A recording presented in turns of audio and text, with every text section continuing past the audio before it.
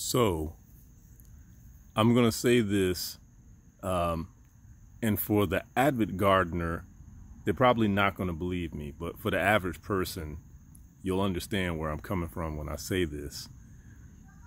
I'm an extremely busy individual.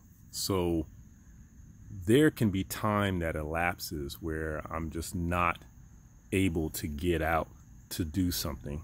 And one of the things that I really got caught off guard by was my old pepper plant. Now, you know, I've collected all the peppers off of these two plants all summer long. So I've gotten more than my share of hot peppers. But if you look at this is not how I left it, right?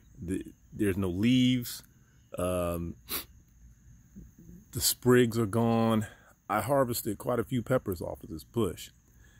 And if you look really closely, you can tell that this bush didn't just break apart because of this last couple of storms that's come through here. Something's been eating on it. So I came over to my second plant and I noticed that the same thing was happening to my second plant. Like you can see where something literally ate the tip. Something's come in and it's eaten part of my one pepper that I had left on the plant. Something's been really going to town since I've been out of town for the last week. And if you look real close, you'll see exactly what's been eating this plant. That guy. And if you're saying to yourself, that dude looks pretty big, you're right. He's pretty large. And it looks like he's taking a nap. Like, you know how to tell you that you get the itis after you've eaten too much?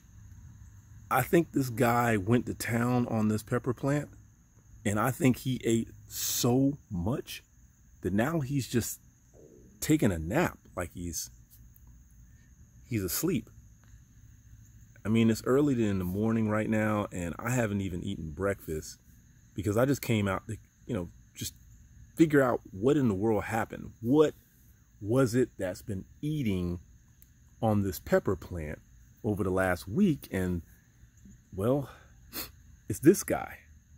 Now, I've got to admit to you that you can't see in this video, but over in the background over here, there's this huge butterfly bush that we have. I'm about 6'5", 6'6", and that bush towers over me. And, on a regular day, there are butterflies all over that bush. So it does not surprise me or shock me to find caterpillars in the adjacent raised bed over here munching down. But beforehand, it was just, one bush that these guys were eating on. But now I think that the butterflies have realized that, hey, this is a great place to lay our larvae and let them get their grub on.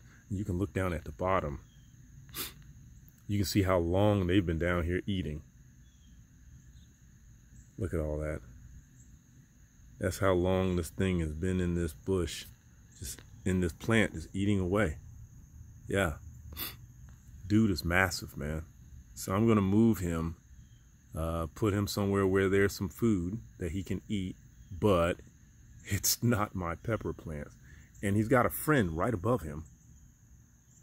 Like right here. Look at this. Look at this dude.